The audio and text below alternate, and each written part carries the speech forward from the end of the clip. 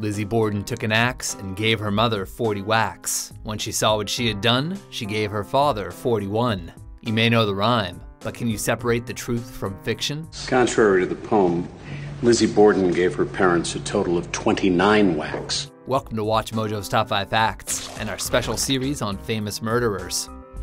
For this list, we'll be counting down the most fascinating facts surrounding the 1892 murders of Borden family patriarch Andrew and his wife Abby, crimes long thought to be committed by the Borden's daughter Lizzie. Did you kill father? Number 5. Lizzie had an odd alibi. Lizzie, please. You always frighten me when you get like this. Murder suspects usually try to have a story and stick to it, yet Lizzie's discussions with the police were nothing if not inconsistent and suspicious. She was home during both murders, yet claimed not to hear or see a thing. Abby Borden's murder took place at around 9:30 a.m., at a time when Lizzie's sister Emma was out of town, family friend John Morse was visiting relatives, and Borden maid Bridget Sullivan was outside washing windows. An invading intruder would have had to have remained hidden for about 90 minutes in the Borden's relatively small house in order to butcher Andrew Borden undetected at approximately 11 a.m. Lizzie's alibi that she was in the barn loft during this time proved odd when visiting police uncovered no footprints and also found the unventilated area stiflingly hot, certainly unfit for a 90-minute stay. Number 4. Andrew Borden's death wasn't all that surprising. Andrew Borden's frugality as a businessman was well documented in the family's home of Fall River, Massachusetts. I've already mentioned that the Borden family home was small given Andrew's self-made fortune, but does anyone ever get rich without making their fair share of enemies along the way? Do you have any idea how much your father was worth?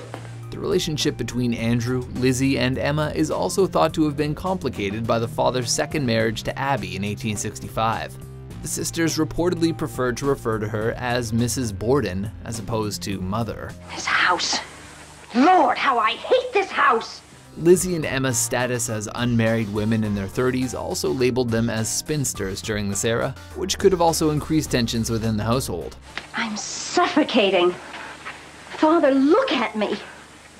I'm 32 and practically a prisoner in this ugly old house. Still, this didn't stop the siblings from inheriting Andrew's fortune after his death, with Lizzie eventually becoming a somewhat infamous local celebrity after her trial.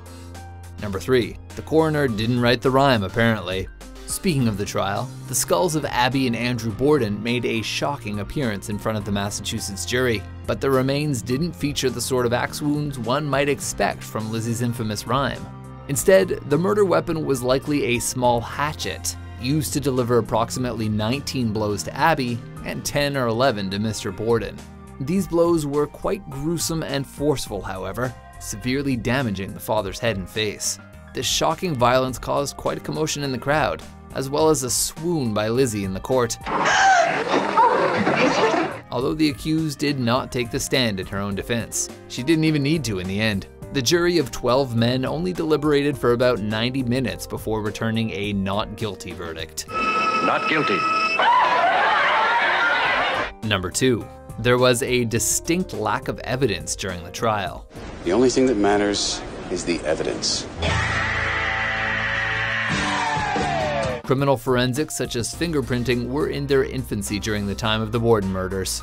Although her failed attempt to purchase poison from the local apothecary in the days prior to the murder did raise some eyebrows. Miss Borden asked to buy 10 cents worth of prussic acid. Naturally, I informed her we did not sell prussic acid unless by a physician's prescription. The crime scene was also severely compromised from the get-go, as police and curious neighbors trampled all over the Borden home, corrupting anything which might have been considered useful evidence.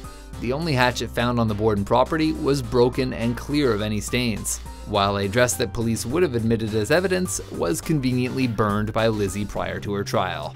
Lizzie, what are you going to do? I'm going to burn this old thing. It's covered with paint. Lizzie's gender might have also played a role in her acquittal, as female murder suspects were practically unheard of around this time, especially gruesomely violent ones. Lizzie's defense attorney used this to their advantage, and referenced her upstanding reputation in the community as a way of circumventing a guilty verdict. To find her guilty, you must believe her to be a fiend. Does she look it?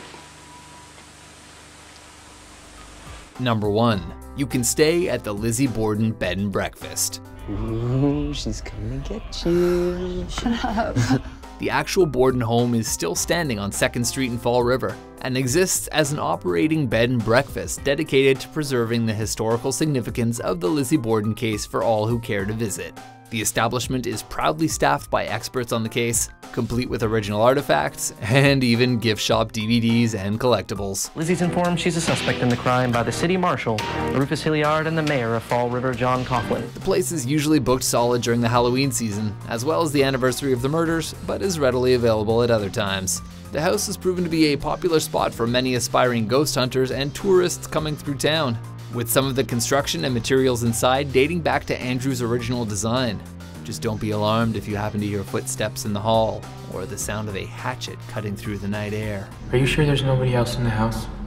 So, do you think Lizzie Borden was guilty of the crime? And could you handle a stay at that murderous bed and breakfast? This has something to do with your freaky fetish for serial killers. For more staffed by experts top 10s and enemies along the way top 5s, be sure to subscribe to WatchMojo.com.